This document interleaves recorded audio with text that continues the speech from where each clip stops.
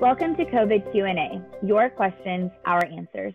Today I'm sitting down with Dr. Linda Salinas, a faculty member in the College of Medicine and the OU Medical Center epidemiologist. Today, Dr. Salinas will be answering a frequently asked question.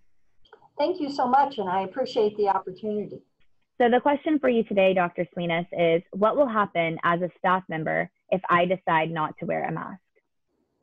Well, much depends on the severity of the situation. For example, if someone went to lunch and simply forgot to put their mask back on, it would just be a gentle reminder or a conversation.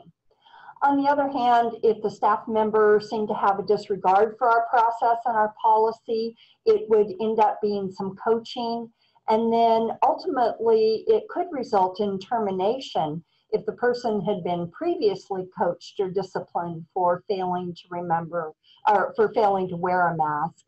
It's also notable that our campus leadership has said that masking is not an option. It is our policy, and we are all to follow the policy. So again, there's a range from verbal coaching to ultimately termination.